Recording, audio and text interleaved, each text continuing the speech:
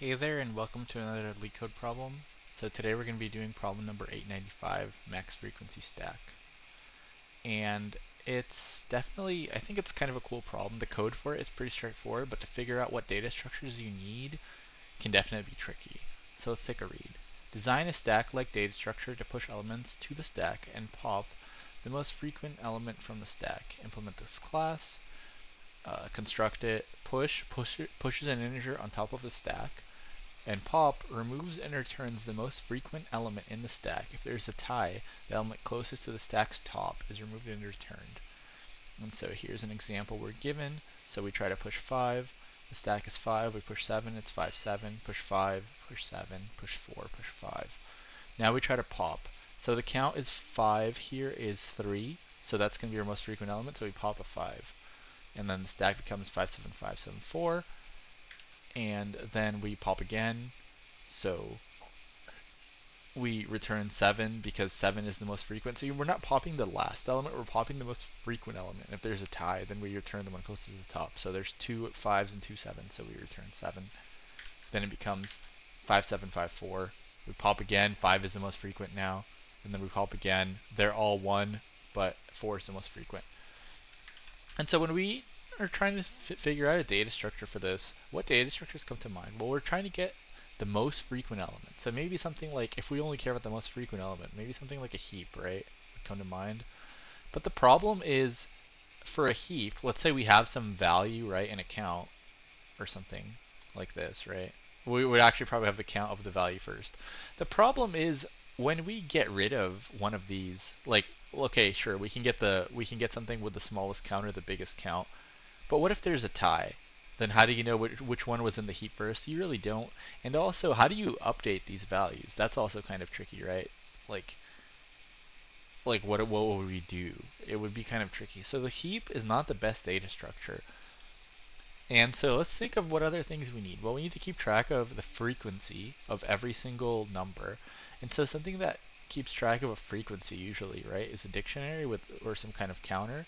So we're going to want to use a dictionary that has a count, right? So a dictionary counter that keeps track of how many of each number we have. And then the other thing we need, and I actually misread this problem and it made it way harder for me. I thought that when we pop something, we pop all elements of that number. So if we have like 575, we would pop all 5s, which would make the problem significantly harder because then you would need to get rid of them everywhere. But because we're only popping one, think about what happens. So let's actually go through this example and let's think about what happens, and then it's going to be pretty clear what we need to do. Okay, so let's say we do this, right? And then so we push on a 5, and now let's say we have this counter, right? So we have a 5, and the counter is, I'm just going to have that down here. So C5 is 1. Now we push on a 7. So 7, okay, we'll make it 1. Push on a 5. Now the counter becomes 2. And instead of actually, so this technically will get replaced, but instead of replacing them, I'm going to write the count side by side to make it more obvious what we're going to be doing. So in 7, count becomes 2. And then we push on a 4 of 1. Okay, and then we push on a 5. Count becomes 3. So as you can see from this example, we actually have, let's say we have a count of 2. When we get rid of a 5, then it becomes 1, and so on. And so we have these counts, and a lot of these counts are the same, right? So we have a 5 with a count of 1, we have a 7 with a count of 1. And now, let's say we get rid of, so actually this 7, I believe, needs to be a 5, right? Because this third 5.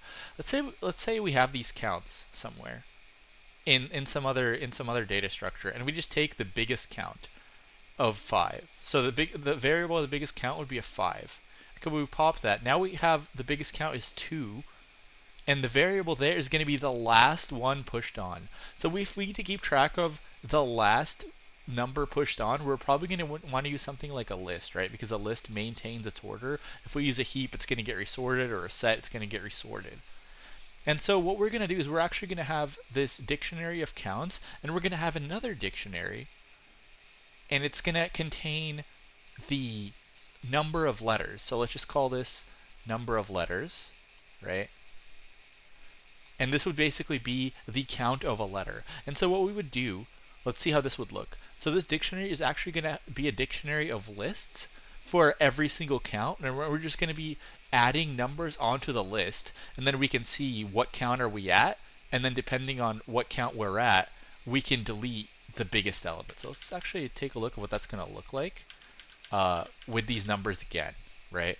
So let's say we have this dictionary, let's just call it D, and we're going to have some counts, and the way we're going to get these counts is I'll show you how to do this. So let me actually get rid of all of this, and let's go through this example again with both of these dictionaries.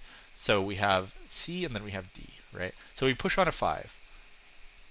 Then we make the count 1. Then we say, okay, let's go to everything with count 1, whatever that is, and let's add a 5 to that. So we're going to add a 5.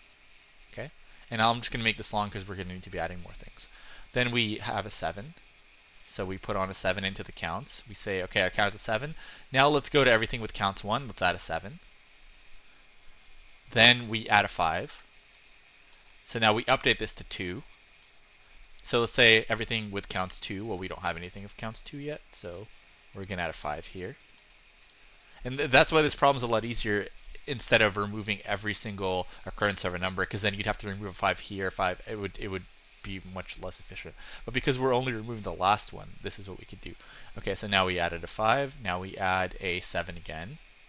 So we change this to 2. Then we add a 7 here. Now we add a 4. Make the count 1. The count is 1, so we add a 4 here. And then finally we add a 5, right? So this goes to 3. Now we don't have a 3 yet, so 3. We add a 5. And then we're also going to keep track of, so we're going to have another variable called max index, right? So we just max index. And that's pretty straightforward. We're just going to say, is the count of the new variable we added greater than our current max index? If it is, then we're going to use that. So let's see how this would look like for this algorithm, right? For this popping. So our max index here, I'm just going to call that M. So let's just say M equals, it's going to be 3, right? After we added this last 5. Okay. So we go to a pop. Okay, so we say we have to go to this max index 3. We have to pop a value. So whatever we pop, so we're going to pop this 5. Then we're going to say go to whatever we popped, decrement its count because we just popped it. So this becomes a 2. And then the last thing we need to do is we need to say, okay, once we pop this, do we have anything left to pop? Because if we have some other values in here, then the next value we're going to be popping is from the same max index. But if this list is empty, then our new max index is the number before. So if this is empty, then we're going to decrement by 1. So now it's going to be 2. Okay, so now we need to pop again. So our max index is 2. We go to this list 2. What do we pop? We pop a 7. Okay, that's going to be our return value. So this is gone. Then we decrement 7. Then we pop this 7. And we check, is this list empty? No, it's not. So we're going to keep the same max index. So we're going to get rid of the 7. Then we pop again, right? So what's our max index? It's 2. We're popping 5. So that's going to be a return variable. And then our 5 is going to go to a 1. All right, our count is going to be a 1. Now this list is empty. So our max index is going to be up here. So max index is 1. Then we need to pop 4. And the reason why that is because this max index is 1. So in this list, we're always popping the last element. So 4 is the last element put in. So we pop 4. We decrement the count of 4 to 0. And we still have something in this list, so this is fine. And our max index is never going to be out of bounds because it tells us that we're never going to be popping from an empty list. So let's say we do pop everything, our max index becomes -1. Then as soon as we push, we're going to be pushed to some count of 1, and then our max index will become 1. So we don't have to worry about that. So hopefully that's pretty straightforward for you. So we have one dictionary of counts, and then we have one dictionary of actual number of these numbers, and we're going to have a list. So it's going to be pretty much a stack of stacks. This is kind of definitely a weird problem, but once you see kind of this code, this should be pretty straightforward to code up. It's not a lot of code, and it's pretty basic. So let's code that up. Okay. So first, like I said, we need to have 3 things. So we need to have self.counts, let's call it. We're going to make this an integer dictionary. Then we need to have self. What would we call this? So count is the the counts of every single one of these. So we can even call it list if we wanted to. So default dict, or let's just call it stacks, right? Because these are stacks, so let's just call it that. So default dict. This is going to be lists. Okay, so and then we need to have one other variable, right? This max count thing. So, and we're going to initialize that to 0. Okay, so remember when we push, what do? Well, we increment the count of wherever we're pushing, right? So then we also need to put it into the right stack, right? So we need to do that. So self.stacks, and then this is just this self.countsVal, whatever that is equal to. We're going to append the value. And then the last thing we need to do is we need to increment the max count if we need to reset. So it's going to be the max of max of self.max count and our new value, which is this. Okay. So that's a push. Pretty straightforward, 3 operations. Now what do we need to do for a pop? Well, we need to get our item, so let's just call this res equals self.stacks self max count, right? So wherever our max count is, we're going to need to pop from there. And it's guaranteed to be non-empty because if it was empty, we would decrement this max count. So we pop. Okay, pretty straightforward. Now what else do we need to do? Well, we need to decrement this value of whatever we popped, right? So self.counts of res minus equals 1. This is guaranteed to be non-zero because we incremented it earlier. And now remember the last thing we need to do is we need to see, is this location empty? And if it is, then we need to decrement, right? So if self.stacks self.max count is empty, then we decrement. And we just return the output. Okay, so let's see if we screw anything up. Okay. Oh, great. Okay, it worked. Okay, so now let's think of the complexities for this problem. It's definitely, the code is super easy for this problem. It's just trying to figure out the exact data structures and what everything looks like. Once you kind of get the feel for it, I think it's straightforward, but it is definitely not super easy to come up with on your own. But it is something that you can look for in the future now that you've seen something like this. It's definitely pretty rare. Okay, so time. So what are we doing? And let's just do the time for each of these functions. So let's just say init. Okay, well, we're just initializing stuff to 0, so that's a 1. Okay, push. So what are we doing here? We are incrementing a value that's big O of 1 time. This is big O of 1 time. This is big O of 1 time. So that's big O of 1. All these operations should be big O of 1. Okay, and pop. Okay, let's see. So we're popping. That's big O of 1.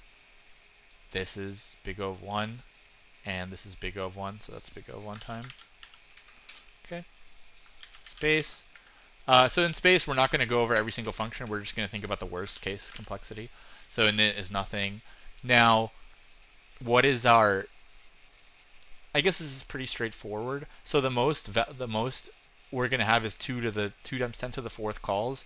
And so our worst case scenario is we just keep pushing onto the stack, in which case that would be this number right here, right? So we'll just say C is call, so it would be big O of C. That's how many numbers we're going to be pushing on to the stack. And then we also do have this counter, but because we're pushing into 2 locations, it'll be like big O of 2C, so that's fine. So this is just pretty straightforward as well. Is worst case scenario, everything is a push. Otherwise, we're fine. Okay, so that's everything for this problem. And if you like this video, please like and subscribe to this video. It'll help grow the channel, and I'll see you in the next one.